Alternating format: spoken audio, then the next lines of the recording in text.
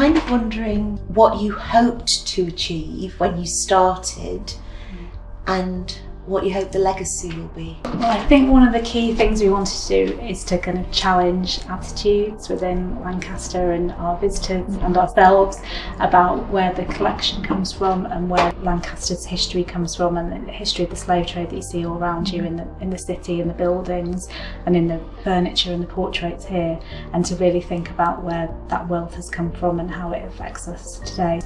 And I think Lancaster Black History Group were really upfront about that as well. And in terms of kind of when you walk around the museum now, I wanted visitors to kind of have to be confronted with it. It's not a straightforward topic, and I wanted people to kind of start the conversation. And the idea of having these beautiful portraits next to the people that potentially enslaved them or were involved in investing in this trade, that was really key. You know, I didn't want these to be in a separate room off to the side. The idea is that people come up the stairs and they see them instantly, and they're all in quite prominent positions deliberately around the house, so that hopefully it makes you think about the other collections, the furniture and the paintings and the fine clocks and cabinets. It makes you think about them perhaps a little bit differently than you might have thought. That was one of the key things, sort of as a museum view, that it would challenge how, or change perhaps how you feel as you go around the museum. We wanted this to have a legacy, this project, so it's a long-term project, and this isn't a temporary exhibition in the sense that 4 of these portraits are now accessioned into the collection, so they'll be part of the collection forever and on display, and then the other 2 we're hoping to get into the collection soon. Because Lynda was commissioned to do 4 and she actually did 6, so we just need to find the money to buy the other 2. The other thing I'm interested in, as a group you conceive an idea, you've done brilliantly in engaging a whole range of partners, particularly young people, and one always has an idea of what it might look like. I'm curious as to what have been the surprises. I think the surprise, but the good surprise, was just how Layla brought this commission to life, because there's always a risk as a curator, you're sort of handing over a bit of power and it's a bit nerve-wracking. You think this could go either way. You know, we'd seen her work before, so we had a good idea of what we were commissioning. You know, we knew she was a brilliant artist, but people interpret things differently, and there's a risk, isn't there, because you kind of promised, you know, this is going to be a prominent exhibition.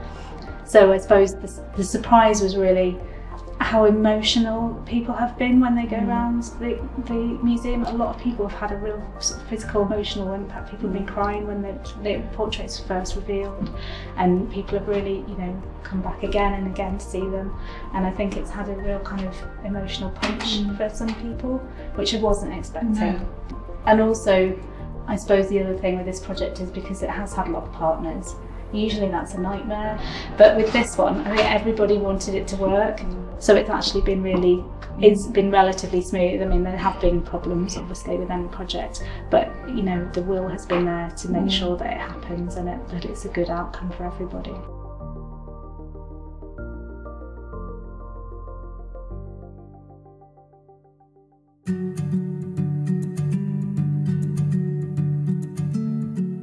I suppose thinking about the exhibition, thinking about church schools, thinking about Christian values, there's something about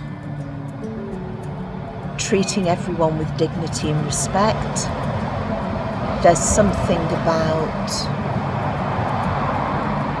all voices being heard and everybody being welcome and having a place at the table.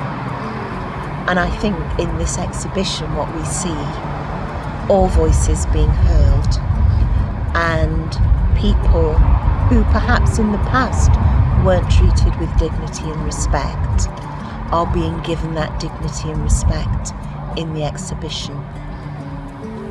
I think in terms of how the exhibition's been put together, it's been put together with members of the community, the Priory Church, curators from the museum, but more importantly, or rather most importantly, young people, and that whole sense of partnership and working together for something that's quite beautiful and exceptional.